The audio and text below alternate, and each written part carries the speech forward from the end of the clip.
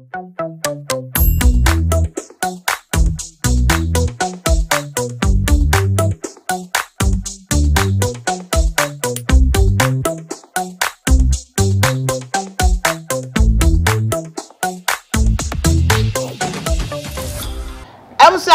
na akwaba e de Syndicast TV ma no keka me bi djime ebusa for ma ba be pie mu e wo Kumase a mene TIGASEI ene ye de djime de kakaka because we need to spiritual teachings spiritual enema sunsum nyema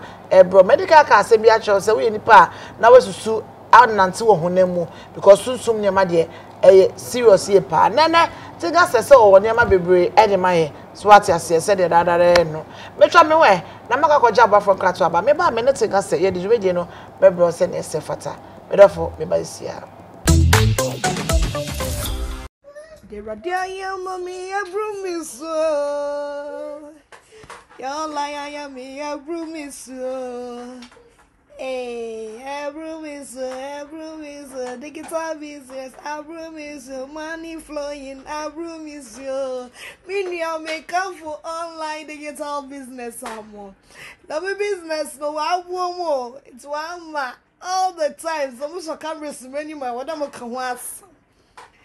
me say I need no experience or qualification man kwafure ka to witch me that the business no or yes scam no money me catch on yes scam or you real but the man konye enough from na me you for the mint to see no mo na moment that so no from of prayer was sure there one my skepticism no one do so na mom na take the leap of faith. Just give me a call or WhatsApp me for more information. I'm so for me kwaya masa me bi ba so me ne TIGASEI ene ya be pie mu e wo Kumase TIGASEI maame bibi aboko de nanu mada room ani onyankopon tu me bibi aye boko to na de kwako ya odi asa wani mu say ya ho say mo de mutimi ya wonder so bibi a show because na me test through e to na mo yi kra mo se jana wo mu bibi a show no apomboko nanu mada room ani obo ade tu me bibi aboko na de na wo de mai because me hu say wo de ma bebe o table so inura be minim se nyanya o ahsha anima ye yi anyoma bebre mi wonyanya mi watamiu sene awoka no mi wonyama bebre wonyanya na watamiu okay na we na akame enyame hwede mpacho bibi wo mba enya ohwe enyame hwe okay enko red padlock ya wo ha ye de ade red abantre ye de red padlock ye niama bebre niama eye bebre mi ka bebre a se tiefo etemase se obi ebu kwasea usika sem enkoi usika wo obi ho na ompeso de be ma wo ni obi wo court asem a ana wa hwe oba bi school bobo be ma bi manne esini ye mo be cultural sa wonya ne class a credo kokko we nam didi sa adwuma no enti kwase ebuofo no omo ehwe mo mam colleague omo wi ana omo se anya wo class na ye me no omo credo nie obedi wachi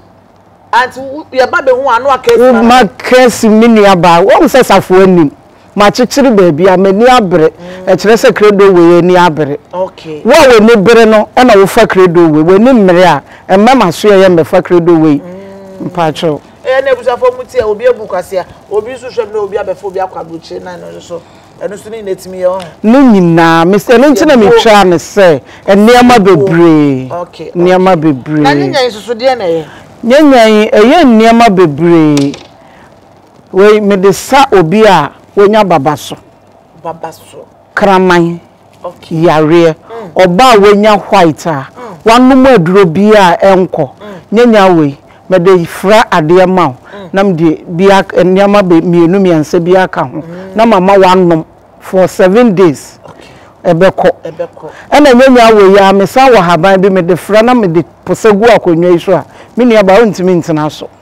oh so a mentimi nsa so me ti akwa mentimi nsa so wo de da foforo me ni uhia me ye bibia ma wa hwe sa e da bi to bo e fan try me nsa e no ma ya ye gina no wo betina so nyanya we wo yare wakotie duro so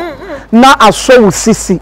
ma wontimi nya hwe wo da na dwo a wo na mepose bia mo wadware me bia ma pose nyanya ibi dia haban ba ko aka ho ha ya kan kwan ho nya nsem nyina na metimi aka wo ba maso ya de wo ho no meka tro mepose ni se ya na me de egu akonwa so na maka tro set na so eduro bibia ne nyina ebetwe afiri ni podua no mu ama okay na we say that we time near what be no say dey what time near wo bewu okay ewe nyuma bebre so bi wo fie kura no obi wo fie na ompese na ni bebo wanimu a na wonya na hwea me na nataka se me panu kuradie me mpe ade a wo befum nipa na wo beba maso ye se me nya nipa no bibi ma na nanom kura omonye wasem oda wo ba me de time ebuwe ebe kire wade amawaye wo wi awdo na benkum aka na tie guso na wakona nipa no se otan wa ye behwe so betena ase a na ata ya tanfo bi de matanfo do so na e was me nu ya me betwa si ho no bra okay na ahwehwe be na da ho a anim ngama no ntuma we ahwehwe be we wa masre sa ahwehwe de enim sa ahwehwe ye ndwuma bebre obi ba me wansa obeba na nataka se maso ye se me nya adwuma ma wo no me fra wo kra wa ahwehwe ni mu ene wo kra ni di nkomo ehwe adwuma esasa wo kra eye obi anu na adwuma a wo ye nti nkase ebia wo TV station mi nsu mi ko bia nya me talent a enya adwuma ye nim ene bebre nim to obi asoro na hu so obi aye adwuma na okwa akoye bi wo ba na tira se maso ya me mafra wo kra wa ahwehwe mu na me na ahwehwe ye di nkomo ewo wo kra ho na wa kira me de esa wo ye na ma ya ama na tese won se bia sindi mitie ma hye me Brazil papa hye me na me de tia nyese osu koye bi obi ade ne shebre okay na obi betimi atontos aye ye wo kokotontos ebeboka sister say nya wo kra adwuma a wo beboka me pasa wo ti ase se kra bia wo na adwuma a wo ye so wo nim eye sunsun mu asem wo ba me na nataka se ho a me ye adwuma na mo mana ye won say obi a what is obi atonsu abokada sister ensuo pure water obi ahia na wo koyi kura obeto be wie na sika ni ni bag waboka we na me de be ye adwuma na ama ho we me de be ye nsatete ne sedie na ese sika me ya de ama de sedie na aka ho na wo de akoto sika boto no mu de o se ono na ni eden no on cross sika boto na je se ebe twiska ma me twiska ma wanya adwuma wonye sika ebo sika ho ban no obi di sika fi ebe to wade a wanhwim wo sika anko ade se hwhwim sika abana sister wo ho dadaada sister Cindy anya nti ani yira mi busa o mi busa na me pacho ade ensusu ni oyo we ye bi wo ho na ma scent wo no ho sa mu scent ebon wo ni pomu a na south scent no eden ho adi wo ba me na nataka se maso ya me de oyi we be ye adwuma mo wa kodware na pom sa scent na afiri wo ho na wo hwie obi a ono so aya wo boafo na tese kofo bebe na mkroma spiritual bon sister obi timi hwe o say ehu o shabere na watimi atoyale na ma o say you different way before wo fi a wo ba me na nataka se maso ya na wo be ya amamre sani esiti a mema wo oyi we bi na wo de akofie anadwo fo gujem eja me mpek report je wo me ka japa ya soi simuchia na soja no na fa oyi yugum se beifo no se oyi beifo na ni ade a ontena fie ho na menhwe bibi wo ho ka ya da ya ntopu no mu wo hwa ade ye okutami a sister wo hwe ya sade sister ya ntama sade mo eya hu mi echire wo sister Jaya ya hu me chire wo wate be ma sa wo yire be so wo anopa na wa fe wo mama so na wa ma sweet good morning a eye wadwuma pa wo ye ka adwuma obi be ka se bi a wo sifi ogbo akonwuma na chi na wonya mmema sam a ye wo be fia na ya ka cho se kogya do wo bi ani si wo koti bidi when ni ye na mo di ni ye a obo mo didi ye okay what you say so wo di ni ye a ono so be no wo didi ye oh we me bula la ya tashi bula ya tashi ya wo sakasa just kwati na sorry bula la ya tashi so bana na TIGASEI maso ya na ma waduro ama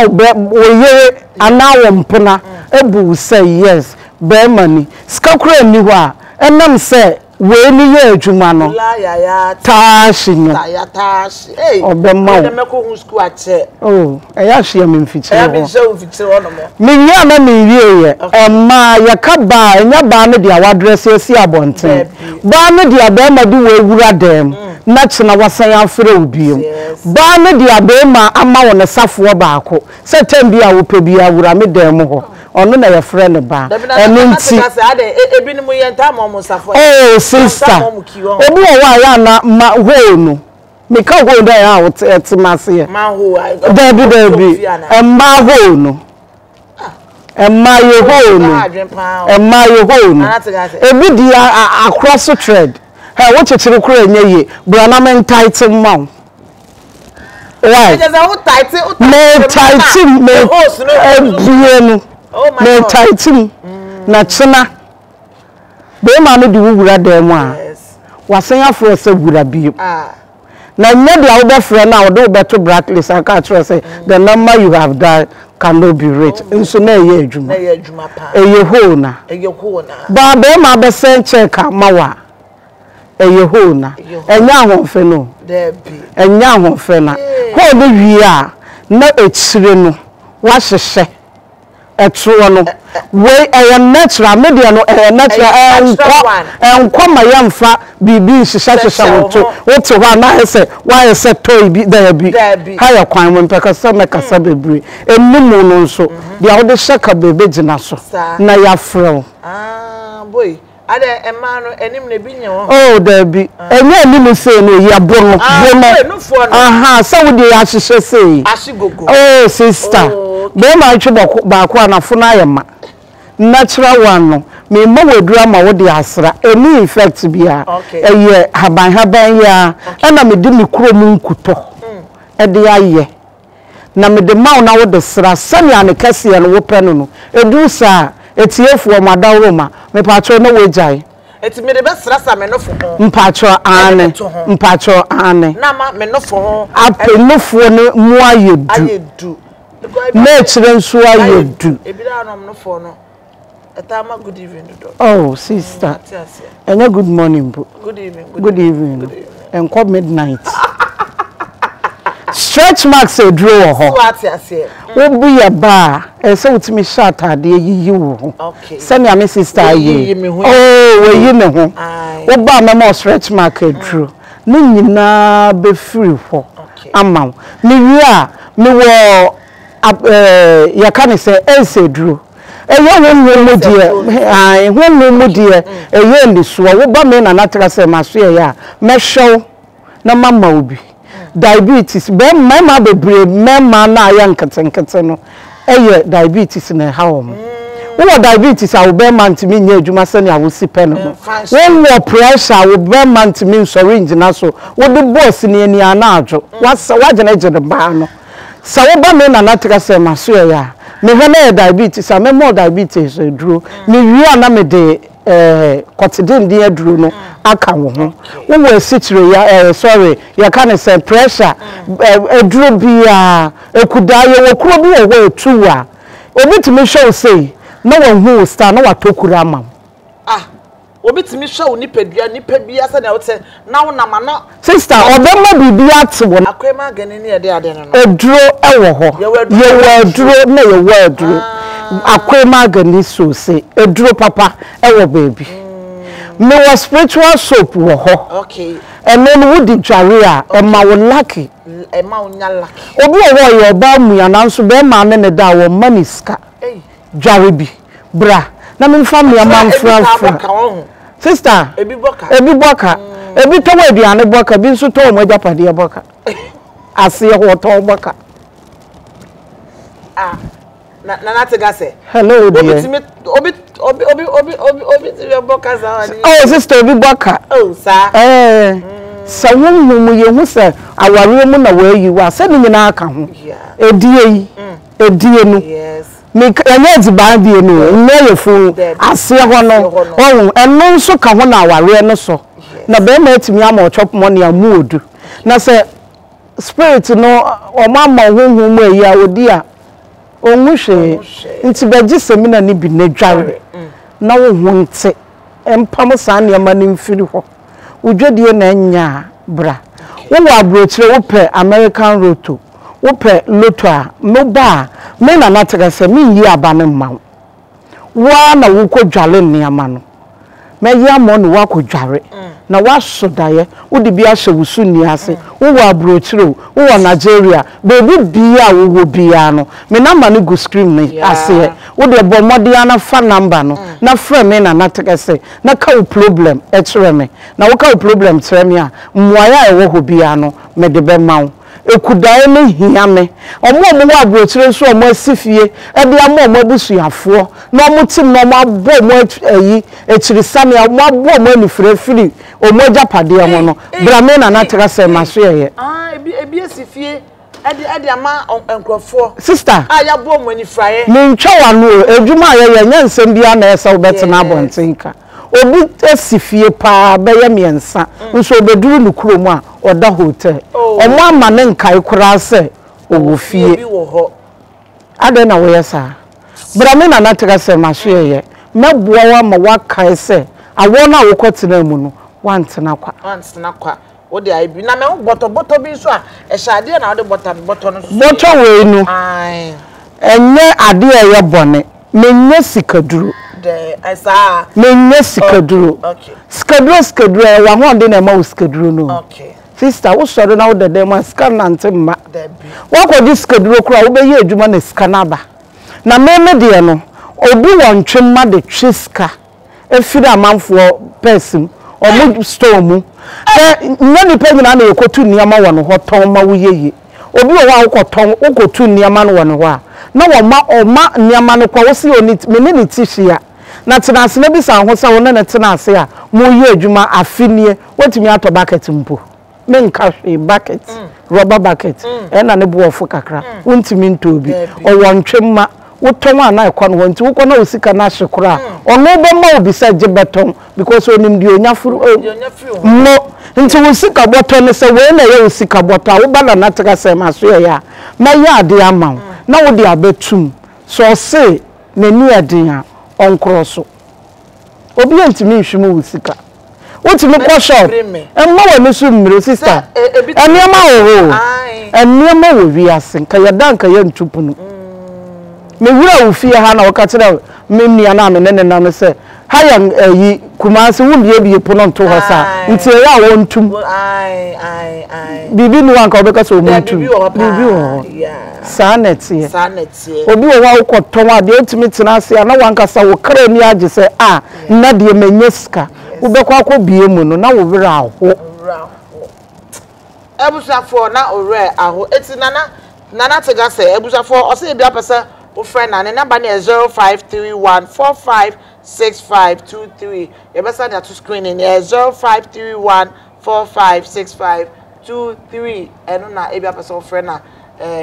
ubenya no so na ye fra wa na be fa na se obi e de be fa me da se bebre adwuma na me ye no ebia na me ye obi ho adwuma me wo so ma da mu a me nkitafo nti me nuanom mema wo ho me pa cho wo fra etiefu mo nya abotre na mo ne omo nkasa because me ye obi ho adwuma me nya daje mfafo na me de wura okora suma ne be say me phone na yeden ama me nti me nkwala no me nua mema no ana wo ye nua no mo mema no fa na mo nya abotre ne omo akasa WhatsApp line wo ye voice note a me ye free omo be bo ama matie mu ya ye bi a me wo no wo no me de be ma me che tie fu ade bi free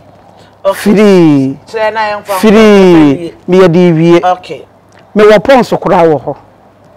ma ponso hey sister what meet na say e hwe wo ho na wa bisa wo ho say wo be duru dem a na wusu na wo bisa say na sister yo na mo enu ho ofeche ni ana e de na e wo no ho nso be hwe na odaka mu na wo nam fom pons na ye de oh ye de boy anima ye de do as I say pons do as I say pons twinanim na mama obi eyi ma ode atoto wano metacha manama no wanum na wo kasa wano ayede na obi de obebise bia obesan check no kora wo nhunu obetoka na modifie na mo ohunu bibi wo wiase o me twa me short na maka mabobo niam bebre so na itina se nkasa manka wo ha wo ntimi nyamma yemra ni ntia wo de fa na ma no wo screen no so na friend na TIGASEI na bra ma so ye na de wo ho no meboa ama wonso wadi ye na wotena se a waka se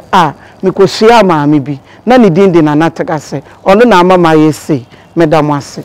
ayo medam ase busafo na tese we de ka kumu eje no kokko na nkasa num we de utie na TIGASEI nsimo ka kakra misuro say na nkasa no you need to package yourself, you need to brand it, you need to was one nkasa ultimi we take your spiritual things serious wo de bia wa ko jangrofo enkrofo okoba ebe ko yesu de ebe nkobesi e de ma arafo